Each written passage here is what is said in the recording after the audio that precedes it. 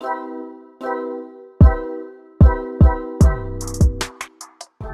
there different prices based off the age of the dog? So say the dog's just a puppy and maybe a 3-year-old. Is there a different tier pricing, or is that any different? Sure. So that's another thing with like average cost versus like the pricing point. So it's really dependent on your pet and the plan. So our plans, like I said, are highly customizable based on like your deductible, reimbursement, all of that. The journey that like a pet parent will go on to get their exact quote was you'd go to FigoPetInsurance.com, and then you'd put in your pet's breed, gender, location,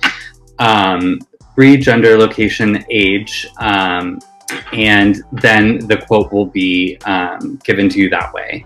So the price is really just dependent on that, like I said, the breed, age, location, and gender.